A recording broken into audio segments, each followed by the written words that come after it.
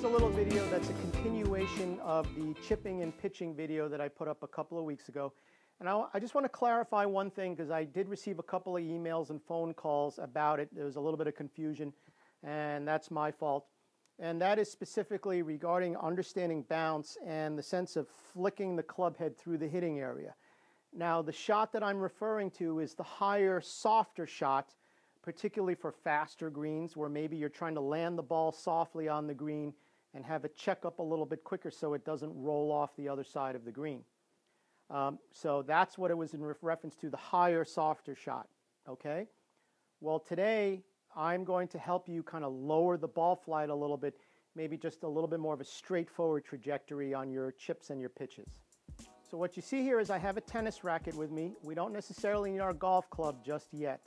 And what we're going to do with the tennis racket is we're just going to hold it in front of us. Now, if you want to do this in front of a mirror, that's fine.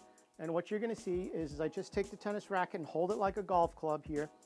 Now, the video that I put up a couple of weeks ago was more about that motion there, where you're feeling the wrist releasing through the hitting area like this and letting the bounce of the wedge hit the ground. We're going to feel a little bit more of is a pivot motion like this.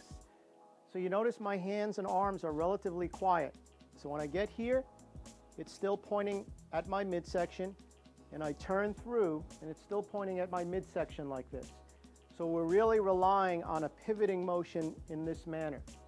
Now, as I do this, my weight is to my left. So I'm putting about 70% of my weight on my left like this.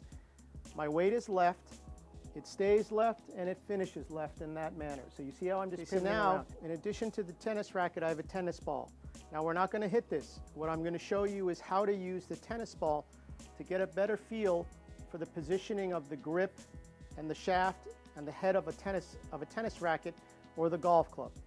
Now, I'm holding it out this way, and I've got the tennis ball, and I'm now going to hold it in between the butt end of the shaft or the butt end of the grip and my forearm in this manner. And you see how I'm holding it here with just my backhand. My right hand in this case is a righty golfer, and I'm just trying to get a feel for that. There we go. So you see the back is this way, just like that. And just getting a feel for this. Again, holding it there. You can see the back end of my wrist is a little bit bent backwards here. And just holding on to the tennis ball in that manner. So if I were doing it in this end, back of my wrist, my left wrist in this case, is flat and coming through. All right? So again, working on the pivoting. Weight is left, pivoting around, and learning how to feel what this wrist and this hand should be doing. Putting the tennis ball there and feeling the same thing. And as you're doing this, see, I'm doing it one-handed. You can do it with two hands if you want. And just getting a feel for that positioning there.